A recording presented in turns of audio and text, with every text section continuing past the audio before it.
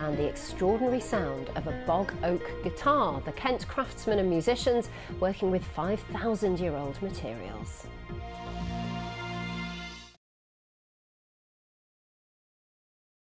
Also in tonight's programme,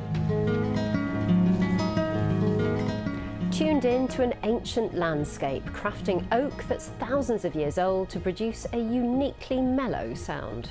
And this weekend we will keep... Now, from cricket to bog oak, which is a truly extraordinary material recovered from the remains of oak trees that have been buried underground and preserved in peat for thousands of years.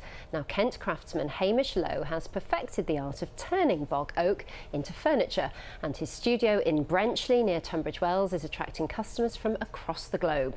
He's even supplied the ancient wood to create a bog oak guitar, praised by professional musicians for its unique and beautiful tone, as Ian Palmer's been finding out.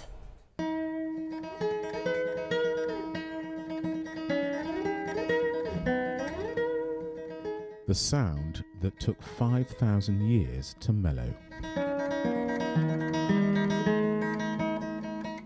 This is the first guitar made from bog oak.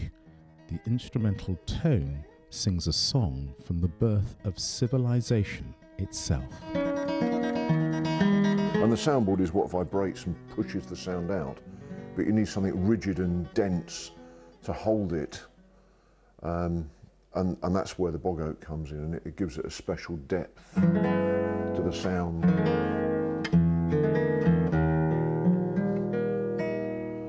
And that will go on, that'll still be ringing, and this programme will be long over.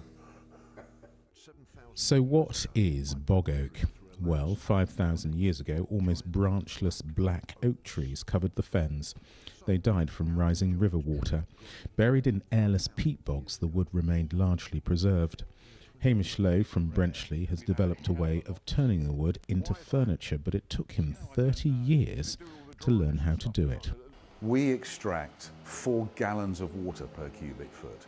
Of course, you get a massive amount of vessel collapse when you do that. It shrinks half its thickness, a quarter of its width. So yes, you're right, it's that drying process which makes the timber super dense. 10 years ago, wood from Hamish's Kent workshop was taken to the guitar maker Gary Southwell.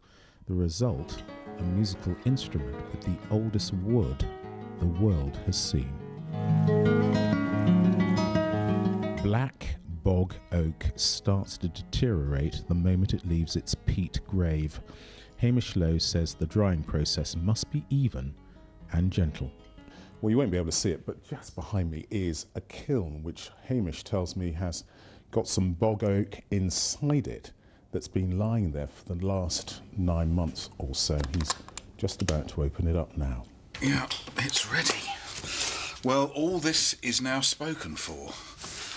I have got people that, if there's any tone wood here, there are people that literally want it all. So, yeah, no, that's ready, Nicola. Perfect. From seed to tree to instrument, it's a journey of 5,000 years. Britain's hardest native wood has never sounded softer. Ian Palmer, BBC South East Today, Brenchley.